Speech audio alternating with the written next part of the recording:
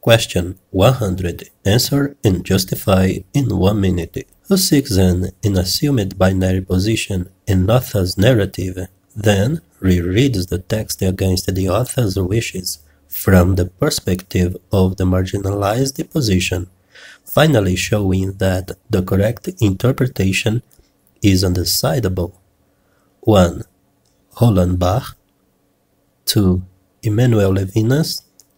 3. Jean-François Lyotard. 4. Jacques Derrida. Pause the video and mark the correct option. Answer in 3, 2, 1.